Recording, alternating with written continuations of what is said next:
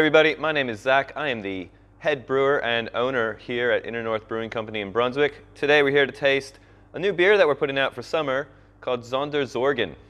Zonder Zorgen is a Belgian Pale Ale. We've used a new Belgian yeast that we've never used before in this batch, and we're basically trying to recreate those carefree summers wandering around random streets in Belgium. Zonder Zorgen literally means without worries. We stole it from a cool popular Belgian song called Ik hou van u by Noordkaap. Very exciting. Let's have a quick taste.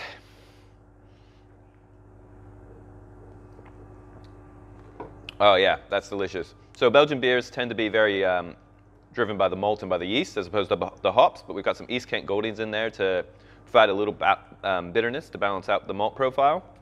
But it's very much a malt and yeast driven beer. It's a mixture of Munich and Vienna malt with a little bit of biscuit in there as well. So it's got real biscuity, toffee, caramel vibes going on. And from the yeast you get a gentle aroma of a little bit of like banana. I almost get the impression of like an orange and almond cake. It's pretty good.